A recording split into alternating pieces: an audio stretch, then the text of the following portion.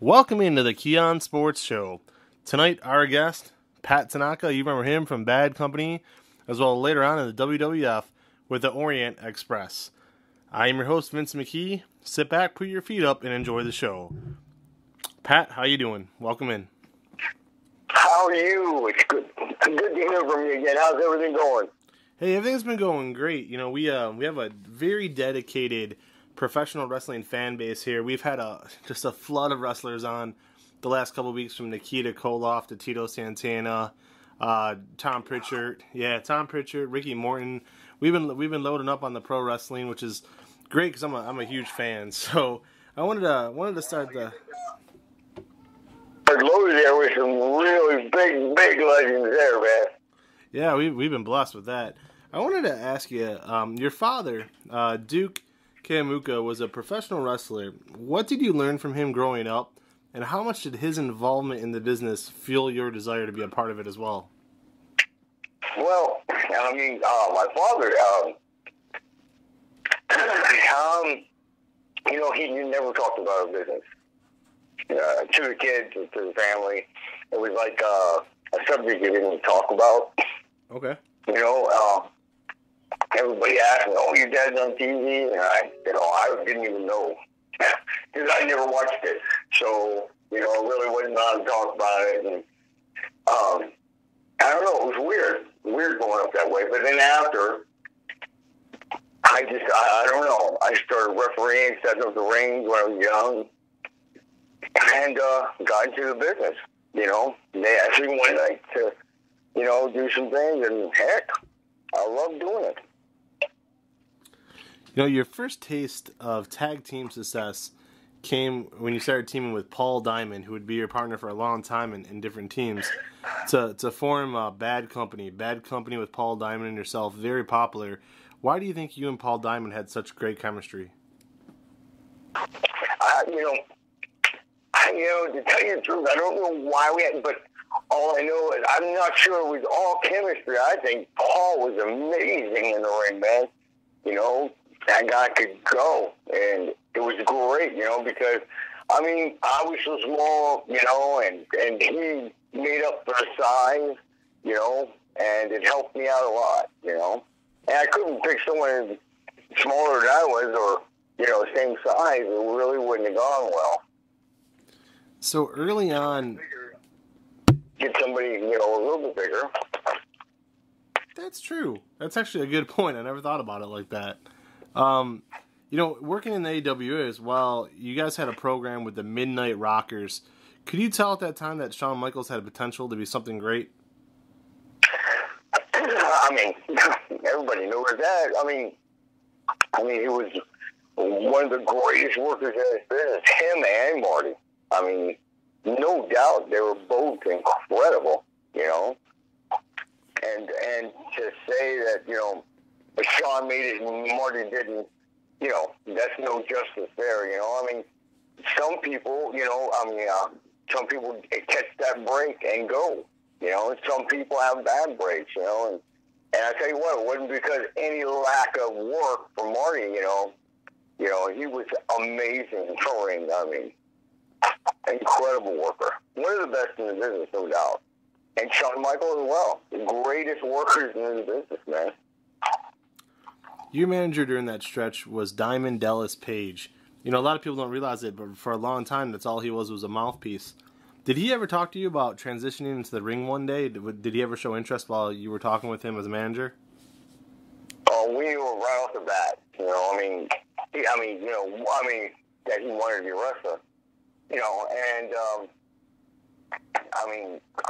I knew he would make it. He had that gift, man. It's just putting it all together for him. So, up there in age when he started, but hey, he made it bigger than most people ever even would make it if they were like 15. If they started at 15, he did. He made it huge, and he surpassed so many guys. Looking at things too as they are now, a lot of wrestling fans don't realize that back in the day there was territories. Everything was territories. and the WWF at the time started buying things out. Why do you think that, you know, the AWA and Vern Gagne chose to go out of business instead of ever really selling to Vince McMahon? Was he just too much of a man of principle and pride to do that? You know, honestly, that kind of stuff I have no idea about. And, you know, I think it's where, you know, I mean, what are you going to do? I mean, it's like, it's worse than, you know, fighting Goliath, you know?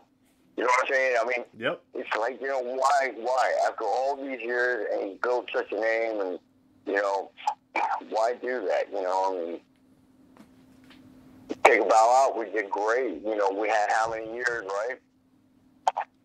Yeah, absolutely. You're talking about Rory, am I correct? Yeah, Vern Gagne, absolutely. Yeah, I mean... Yeah. I mean, he took a bow out, and, you know, he did the right thing. I mean,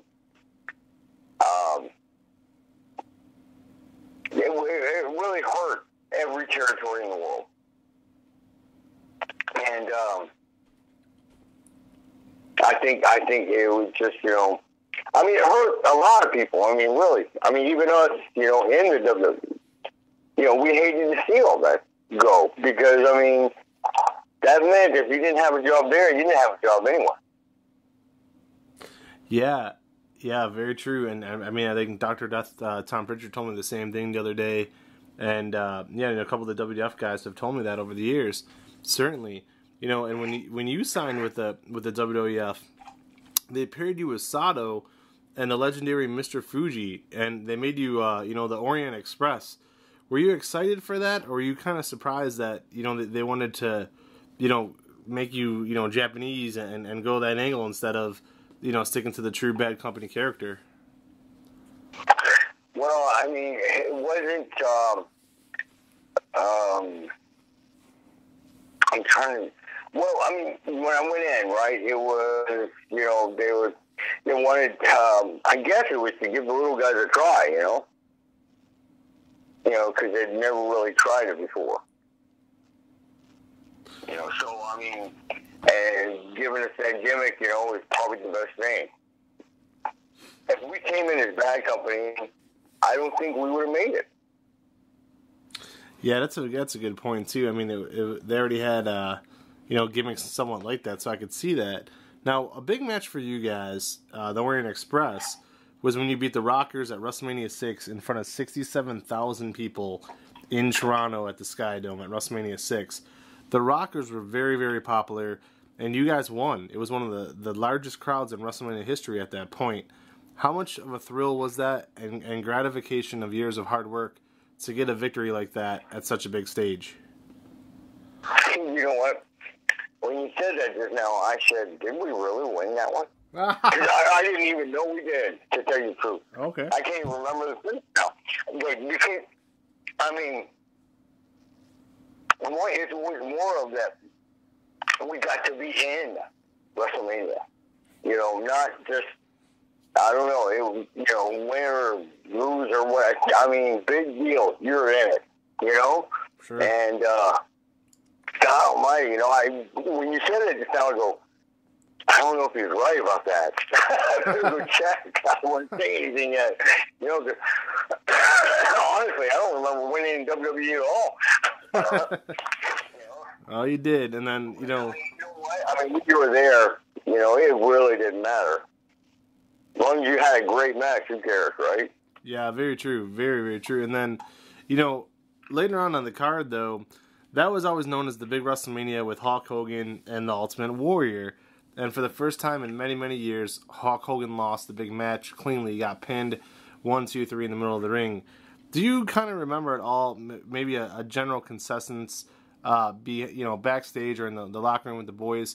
Did anybody feel it was a mistake taking the title off of Hogan and putting it on the Warrior?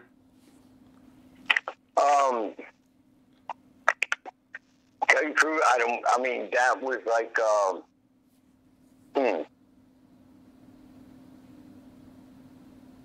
I didn't think anybody really thought it like a mistake or anything.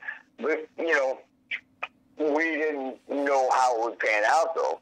We knew that. We were kind of like worried, and, You know, I mean, you unstrap him. He's the one that changed professional wrestling. Hulk Hogan did. Mm-hmm. It became a whole different ball game to him. You know, it became a household name, you know. I mean, he put us on the map, no doubt. I believe that because it really didn't change until he came in. Very true. You know, later on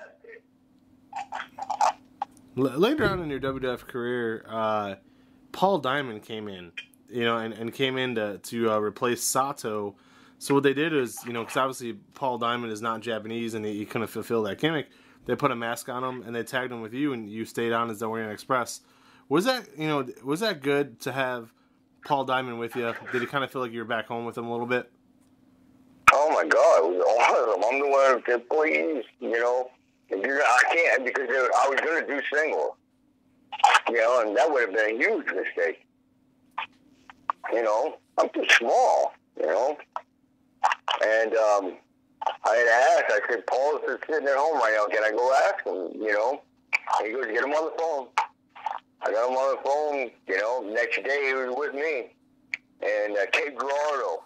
Yeah. And I asked Vince, can I take off these damn boots? He said, yes. I stripped them off, man. I hated those things. I couldn't work with them on. Oh, man. And it was a great feeling to work with Paul again. We definitely tore down the house. That was awesome. Two last questions for you, and thank you for talking with me tonight. After a stint in ECW, you signed with the WCW. You know, here we go later on in your career. The WCW, when you were there, they were really starting to hit a boom period. Could you tell that even for a short little while that WCW was going to be the first major competitor to the WWF for a while with the Monday Night Wars? Absolutely.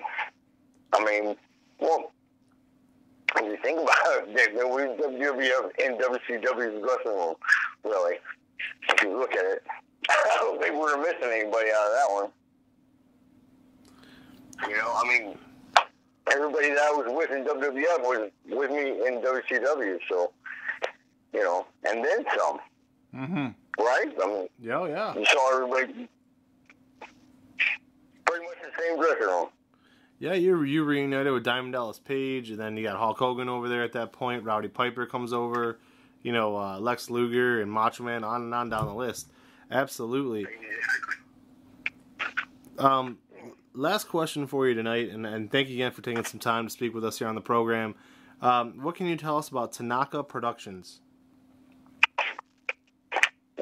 That is my pro wrestling school, and it's here in Fargo, North Dakota. Right now, we are in transition, moving into a new building right now. And I tell you what, you know, being from, you know, Florida and, you know, coming from a wrestling place, you know, where all the pro wrestlers are and everything, I come here. Got the biggest fans in the world, and you got so many guys that want to be pro wrestlers. And I think that, you know what, I'm training guys now. I think I'm going to have a couple of huge superstars, you know? So I'm looking forward to it. Well, we are looking forward to see, you know, who comes out of that school, and definitely they're going to be learning from one of the best of all time. So, you know, I want to go ahead. I want to wish you the best of luck. We'll stay in touch, and you have a great night, sir. You too. Thanks a lot for having me on. Everybody, thank you for all the years of just supporting me in this business. Thank you very much. Love you all. Oh, thank you, sir. Take care. So that was Pat Tanaka of Bad Company. Also, the Orient Express. I know a lot of you remember the WWF years with the Orient Express, tagged up with Paul Diamond, like we said, Sato as well, with the late great Mr. Fuji running the show. For Keon Sports, this has been Vince McKee. Have a good night, everybody, and we will see what we could do, actually, while I'm thinking about it. I will do my best. Can't make any promises. We've had a ton of huge names, and I mean huge names on the show the last 2 weeks. It's been amazing. I will see what I can do to get Paul Diamond on as well. Have a great night.